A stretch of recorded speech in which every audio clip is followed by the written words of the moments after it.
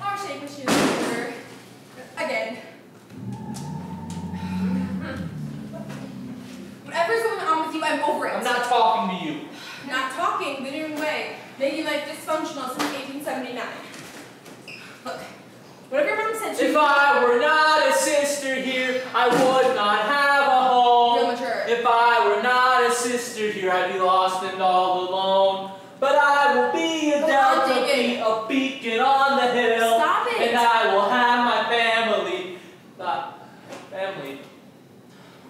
I didn't get a word your mom said to you, but I get you're upset. You don't get anything. I mean, even if it had been in English, we'd have to dumb it down for you. Hey. No, seriously, your comprehension needs work. What level are you at? Maybe in 5th grade, 6th? Shut up. That's good. 1-syllable words. We can work with that. Let's not take an asshole at any time, David. David.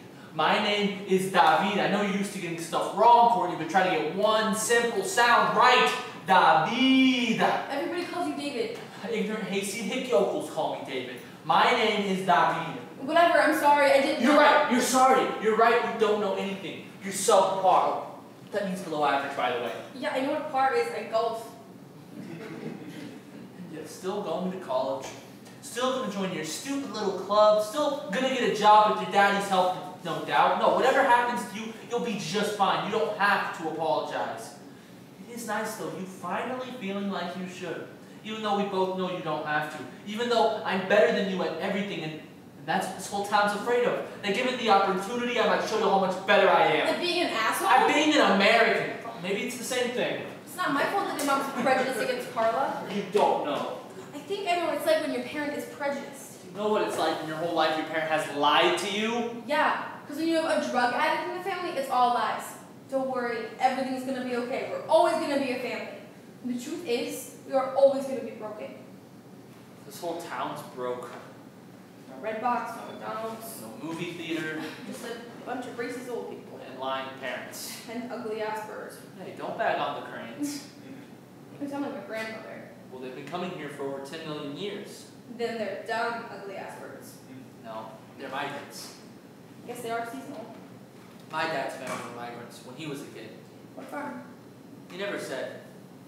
What was your dad like? He was nice, funny. He loved to joke, and he loved those Cranes too.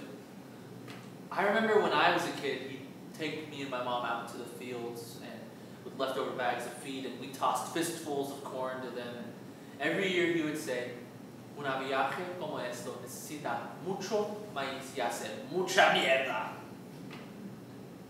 A trip like this takes a lot of corn and makes a lot of shit. And then he'd yell at the top of our lungs, "Welcome to Nebraska, Los Sandhill Cranes. The good life." Maybe it is the good life. What we have, you and me. I mean, it must be better than others because some people still want to come. I don't know how she got here, but I don't think it could have been easy. And I don't know anything about where she's from. And all I can do is guess on TV and movies and stuff. So drugs, guns, gangs, violence. Not that we don't have plenty of those here. Well, we make the guns here and we have more than everybody else. We are the gun dealer. So we sell them the guns there and they make the drugs there, I guess. And then the drugs get sold here. Because people like Jared buy them. So, you know, it's messed up how bad things happen. Messed up is right. Maybe, like, big picture, like, world picture. Some of the bad stuff that's happened to her happened because we didn't give people like Jared the help that he needed here.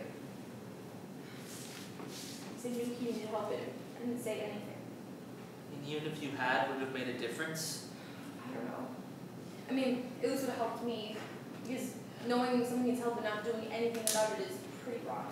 Not knowing someone needs help is rotten too. When you're too self-involved to see what people right next to you are dealing with. You could talk to your mom about what happened. That definitely won't change anything. You could try praying on it. I prayed all last year for the Supreme Court to make it so Carla could stay here without us having to get married. And then they came back 4-4, no justice, nothing.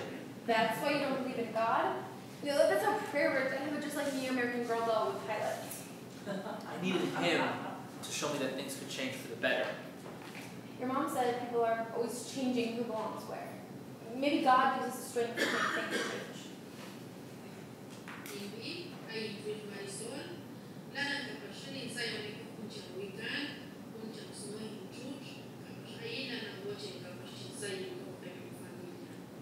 this girl is probably the bravest